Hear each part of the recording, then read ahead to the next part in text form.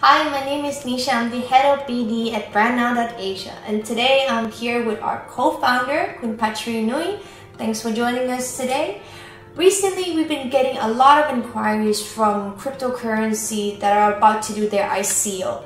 Do you have any recommendations, communication tips for the cryptocurrency before they launch? Yes, I do. Before we get into the tip, I want to share with you what I've heard recently from North America. I was reading news and there's been stories about cryptocurrency doing pump and dump. So for some of you who may not have come across this piece of news, I'll give you a little bit of background. You can start your own currency, cryptocurrency, under less than 15 minutes. So what some of these people are doing in North America is that they do the pre-sale with their friends.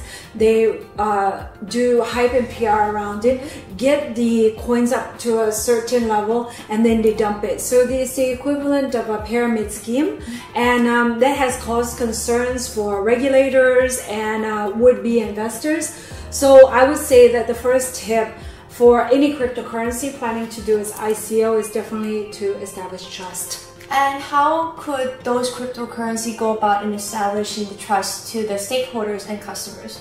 Well, in a couple of ways. So if the founder is a long-standing business person in the community, has a strong history, of being successful in terms of all the business that he or she owns, could do branding around the executive. The other thing is also some executive branding around the board of directors or the mentors or the people who are advising the cryptocurrency.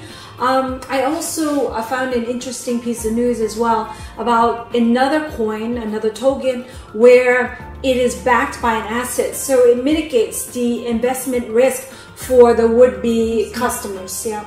Thanks for sharing. I definitely learned a lot today. We both hope that you enjoyed our video. And if you or someone you know is about to launch an ICO, please contact us. Thanks. Thanks.